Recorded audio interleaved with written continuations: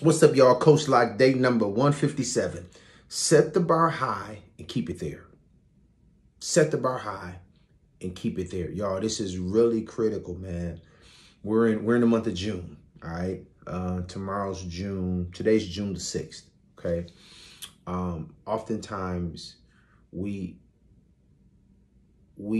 say we want something, right? But we don't set the bar high. And I think we don't set the bar high because when you set the bar high, that means you gotta stretch yourself, right? When you set the bar high, that means you gotta go a little farther, you gotta dig a little deeper, right? What's some goals that you said you were gonna set this year, right? I wrote them down. I'm losing weight. What about I'm reading the entire Bible? What about I'm going to save money? I'm going to find a church home. I'm going to build my credit. I'm going back to finish my degree. I'm going to spend more time with my family. Whatever the case might be, when you set that bar high, you gotta go after it, right?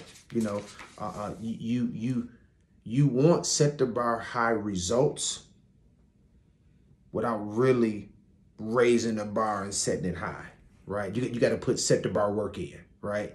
So, listen, we got some work to do, right? But we still can get it done. Y'all, we almost halfway done with the year. You can still crush your goals. So listen, takeaway for the day. Set a goal that's unreachable. Set a goal that's unreachable and then reach it. You can do it. I love you. Ain't nothing you can do about it. Obey God. He'll bless you real good. I'll see you tomorrow. Set the bar high. Let's go get it.